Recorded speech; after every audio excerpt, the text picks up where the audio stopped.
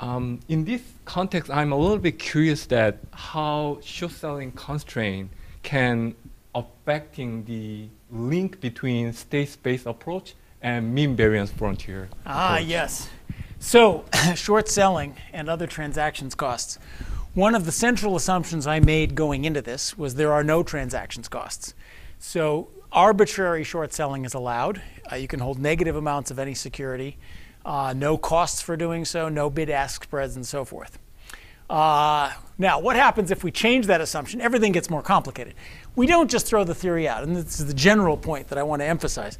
When we add realistic things like this, the basic ideas of these theories maintain, but you have to add all sorts of asterisks and corrections. So let's think what happens in the basic mean variance frontier.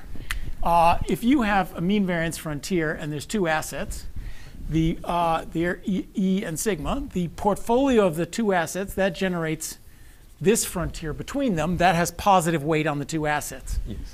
In order to generate this part here, we have to go short this asset and long this asset, and that gets us up here. Yes. So that part of this mean variance frontier disappears when you have short selling constraints. Right.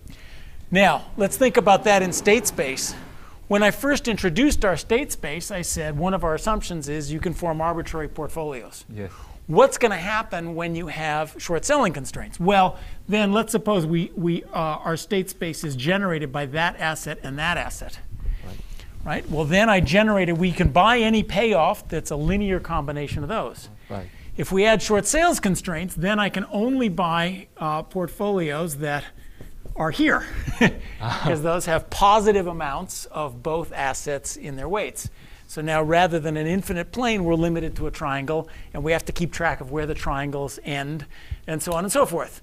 It's going to make your head explode if you try to do that today. Okay.